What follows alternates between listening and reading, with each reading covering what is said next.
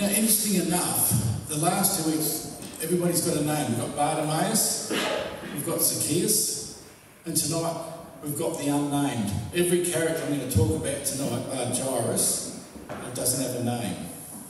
And so I want to go back. We have to go back to set the scene. We're looking at a 24-hour period in Jesus' life. But I've got to go back 12 years. And I wanted to just picture this scene.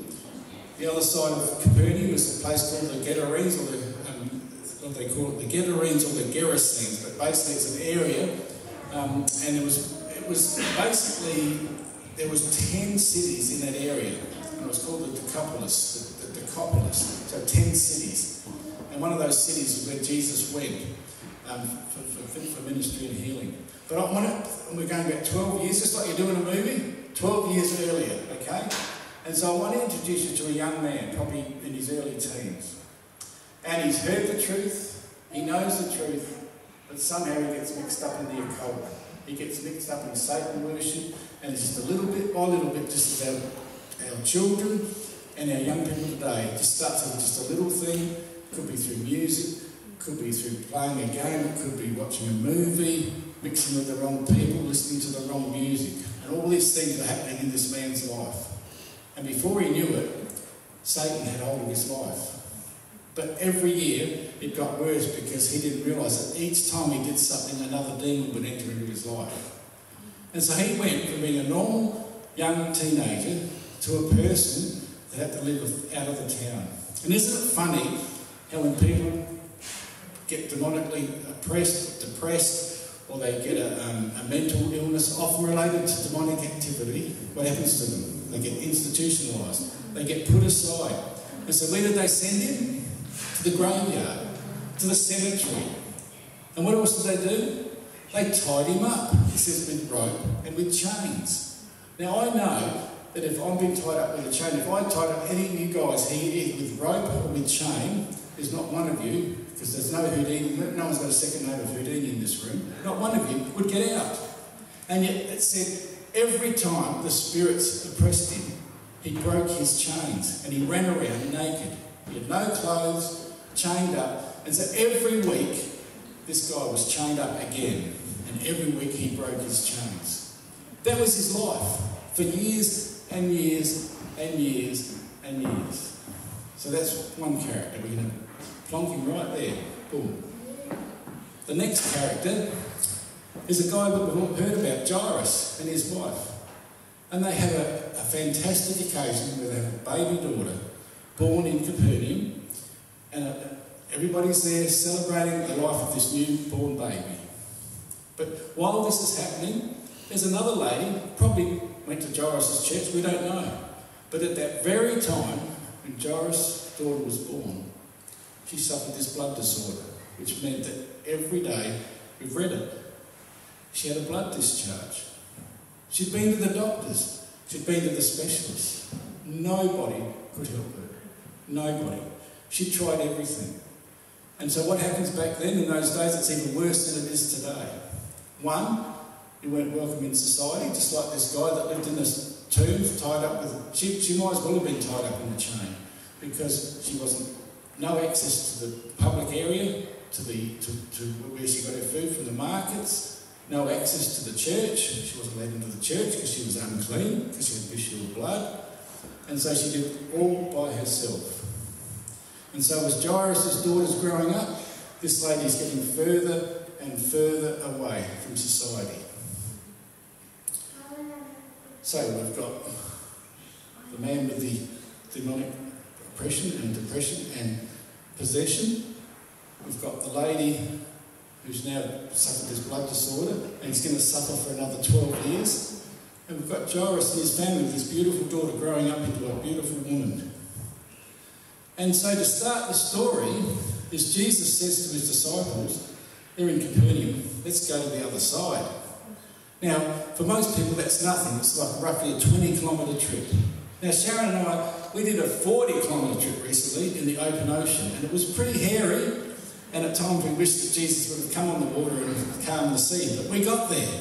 But on this particular night, seasoned professional fishermen, scared out of their wits, not knowing what to do because the waves were buffeting, the wind was buffeting.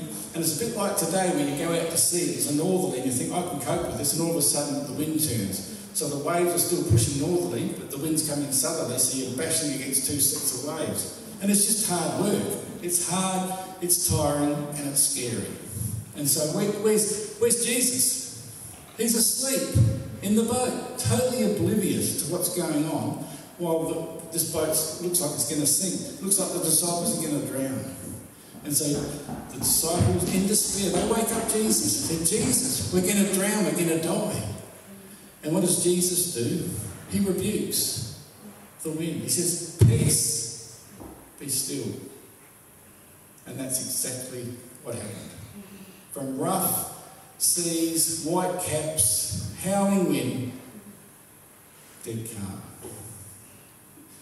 Now, I don't know about you, but if I was a disciple in that boat, that's freaky. That's Freaky Friday to me. That's something out of the ordinary. And so they're probably standing there with their mouth open, gobsmacked, thinking, what has happened? Who is this guy? Because it's early on in Jesus' ministry. Who is this guy that can just calm the sea? And what they don't realise is when they get ashore, it's going to happen again. Because here is this young man, now probably in his late 20s, still unclothed, still in chains, with demons right through his body, screaming and carrying on. Nobody can control him, nobody.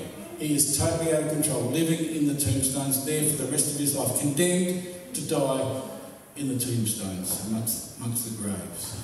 And so Jesus comes along, gets out the boat, and confronts that spirit.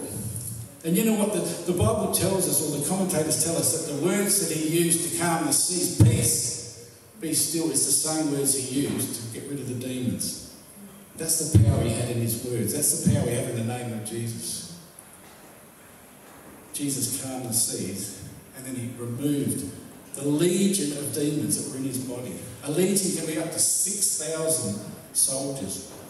Well, we know there was 2,000, because there was 2,000 pigs that day that were having a great time, that were probably heading to the pig market in a few years' time, getting fattened, enjoying their life on the seashore.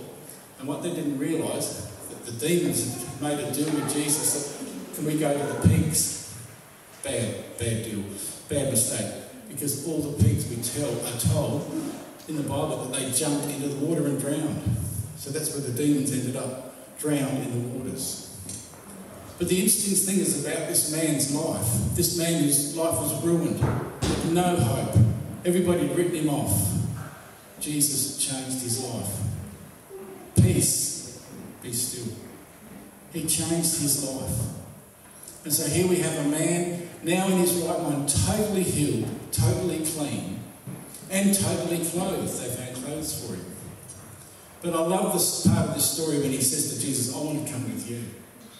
But the Bible tells us, in fact, it's Mark actually says, that Jesus said, no, you go to your people, tell them what's happened to you. Tell them what's happened. And the Bible tells us he went to the Decapolis. And I wasn't sure what that meant, but I've looked it up. It means 10 cities. He went to every city and told his story. He didn't just go to Victor Harbour and Goulburn. He went to every city around and told everybody what Jesus had done for him. And what a story to tell. Total transformation in his life. And so the disciples stood with their mouth open thinking, man, he's just calmed the sea. He's just cast out a demon out of this guy that we thought had no hope. We'd written him off. The world had written him off. But Jesus hadn't. And so Jesus says, hey guys, we're hopping back in the boat. Let's go back to Capernaum for scones and coffee. But he didn't realise there was more to happen. So back they go, in the boat. This time they made it all okay. And would you believe it? They hop off the boat, and there's Jairus, whose daughter is now 12. But he's got a major problem. His daughter is dying. And once again, he's been to the doctors. He's been to the physicians. Everybody's told him there is no hope. There is no hope. And so he comes to Jesus, his last hope, and said, Jesus, can you heal my daughter? And Jesus said, yes, let's go. And so off they go on this little journey. Now, I don't know about you as a parent of a 12-year-old that's dying, and as you're pushing through a crowd, you can imagine the Christmas pageant here, and you're going the opposite direction, you're pushing through, and every time you see someone, you stop and say hi. And in Jesus' case, every time you stop was probably to pray for someone, to heal someone, and he's walking through the crowd at a very slow pace, and there's Jairus. All he wants is his daughter healed. And he's probably pretty frustrated. Come on. And he's trying to get to the side. Come on, we need to get to my house. And what happens? We pick up the story of this lady who's now 12 years on. She's probably in the same clothes she's worn for the last 6 months. She can't go to the market. She can't get clothing. She can't get food. She has to live as a beggar. She can't go to the doctor. She said, don't bother coming. There's nothing we can do. So she's at her wit's end. But fortunately, someone has told her about Jesus. And she knows that her only hope is to find Jesus. But you know what? I love her faith. Because she said, I only have to touch his garment. I don't have to go there and stand at the front of the church and ask for forgiveness and receive a blessing and get a prayer from Jesus.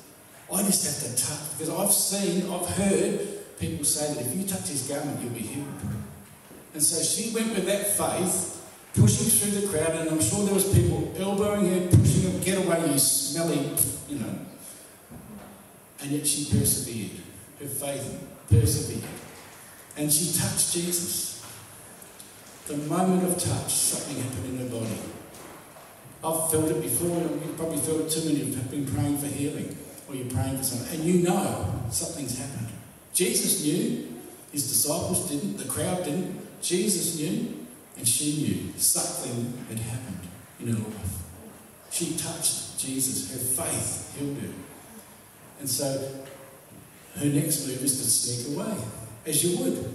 Because she's lived her whole life sneaking away from people, being out of the limelight, not going to church, not going to market, not going to any festival. She was always in the background.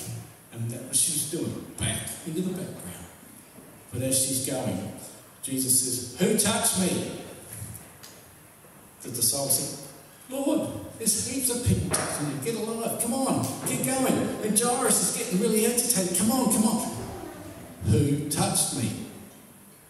Now we've got this woman walking away, thinking, uh-oh, I'm going to have to tell my story.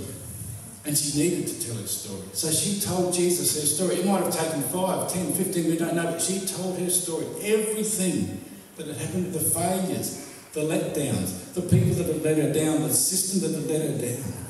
But when I touched you, Jesus, something happened in my life. Something happened that changed me, that healed me. And I'm so thankful. And so he said, daughter, your faith has healed you. Go. And she went. And she had a different life. A totally different, transformed life. We continue on. We're walking along. She's gone happy. She's gone off. Some of her, hopefully, newfound friends have gone off with her as well. But as we go around the corner into the next street, Jairus' servant's gone, sorry, Jairus. Don't worry, Jesus, your daughter's dead. Jesus heard the conversation. No, she's not. She's not dead. She's asleep. She was dead. We know the Bible tells us she was dead. Her heart had stopped beating. But Jesus said, don't worry, Jairus. Your daughter is only sleeping. And so off they go. And he gets Peter, James and John, gets rid of all the mourners. See, back in those times, it was basically your hired mourners. So they wailed, they cried, they really got into it. And they're crying, they're wailing, and you're wailing with them because it's a terrible situation. They've lost their daughter. And Jesus said, you can stop your mourning, she's not dead. And what do? They suddenly stop crying and mourning, they start laughing. So get rid of the renter crowd, because they're no good. And so Jesus gets rid of them all, gets rid of renter crowd, and he just calls Peter, James and John, his closest disciples, the parents, and he says to the young girl, arise. Up she gets, and her breath came back, her life came back. And Peter, James and John and the mum and dad, Jairus and his wife, saw an incredible miracle that day. Again, 3 great miracles. You think about it. The man with the demon possession. Not just one demon, but 2,000 demons. Healed, cured. Now he's a missionary right across the garrisons. You've got this lady, 12 years, no hope, nothing left in life. Suddenly healed, free to go to the temple, free to worship, free to go to the market, free to start a career again, and free to tell everybody about Jesus, which I know she would have. And then you've got Jairus, the church leader that was probably hooked up with the Pharisees, but all of a sudden he's become a Jesus convert. He's a Jesus person now, and he's put Jesus first. And they've now got their beautiful daughter healed, sane, eating, rented crowds gone. And we have this situation over 24 hours where Jesus has calmed a storm, he's healed a demoniac, he's healed a lady with a disease that was incurable, and raised someone from the dead. All in 24 hours. Last week in 24 hours, he just touched, well, we don't know how many he touched, but we know he touched Zacchaeus. He was a changed person. And we were challenged last week, do you know the Zacchaeuses of this world? And we do. We know those prominent people, those people with a name, those people that have got a character deficiency, or they've got something in, and it could be immorality in their life. We don't like them, we don't want to have anything to do with them, but they're an important figure in the community. We don't want anything to do with them. But Jesus did, and we are challenged to reach out to those prominent people with a name in our community. But today we're also challenged to reach out to the unnamed, the people in our community without a name, that have suffered for years, some of them 12 years, 10, 12, that have suffered all their life. Their only hope is to find Jesus. And I pray that as we think about the Zacchaeuses of the world, we also think about the unknown people in this world, in this community, that don't have a name. But in Jesus' eyes, they do have a name. And he sees redeemed, he sees restored, he sees healed. We often see failure, hopelessness, no hope.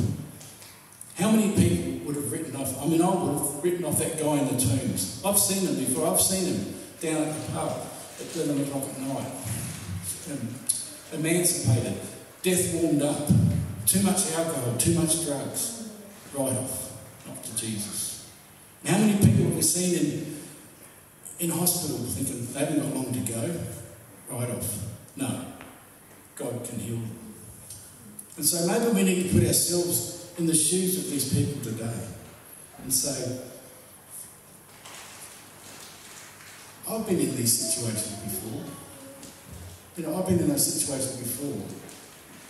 I've had moments in my life where I've really felt, you know, sick. I've had moments in my life where I've had a death sentence placed on me through a medical diagnosis. Different things have happened in our lives. And what do? We often panic and go inwards. But this story is telling us, no, we need to reach out and touch the hem of Jesus' garment. We need to have that faith to push through and just touch his garment and believe that he can heal us. We need to have the faith to believe that Jesus' words have got power. There is power in the name of Jesus. And there's power through healing, power through salvation. These people's lives were changed. And I pray that as we read these stories and we're encouraged by these stories, that our lives will be changed as well. So we need to think of the Zacchaeuses, to think of the unknown in our community this week, because they're out there. They need saving, and they need prayer, and they need healing. Just think of the institutions that we could probably take 9/10 out of some of our mental institutions if only we could have the power to believe that Jesus can heal. If he can heal a demoniac in chains, he can heal most people with mental health issues today. And people that go with incurable diseases, Jesus can heal. So I pray that we can be that instrument of peace. We can be those hands and feet for Jesus. So may I encourage you this week to not only think about the Zacchaeuses, but to also think about the unnamed. So let's pray. Heavenly Father, what a day for Jesus as he touched so many lives. And look, last week we looked at a whole day where just one life was changed, although we don't know Zacchaeus' friend, maybe there was more, but one life, you just spent all that time with just one person, and we saw a changed life. And yet, Lord, early on in ministry we see you calming the sick, you're casting out demons, healing a person with an incurable disease, and raising a young girl from the dead. Lord, give us the faith to believe that we can do that as well. We have that same power, that resurrection power in us as Christians, Lord. Help us to believe, Lord, that we have the power save people through your word, Lord. And through our touch, through our ministry, through our hands, through our words, and through our actions, Lord. And so, Lord, this week I pray that we can find the Zacchaeuses of the world, those people, those prominent people that probably don't agree with or like, and yet, Lord, you've asked us to reach out to them. You've asked us to confront them while they're in that tree, Lord, and ask them to come down and to meet with us and spend time with us. And Lord, we also ask that you help us to find the unnamed, the hurting, the lost, the demon-possessed, and Lord, to have that power that you've given us to pray and to seek healing for those people. And Lord, most importantly, these people found salvation through you, and Lord, that we can be that channel of blessing, or that instrument of peace, and explain the way of salvation through having a relationship with Jesus. So Lord, we pray that you can, through your Holy Spirit, really challenge us this week to find those people and to pray for those people in Jesus' name. Amen.